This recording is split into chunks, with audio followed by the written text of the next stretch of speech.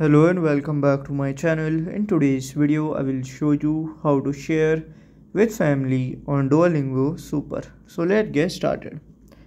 So first here you have to create a family group, open the Duolingo app, go to the settings, go to manage subscription, then you have to create the account and then you can invite your family member and then tap on family and then it would be done. So by this way you can do it.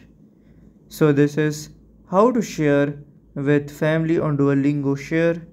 And if you find this video helpful, make sure you like, subscribe and share the video. Thank you for your watching.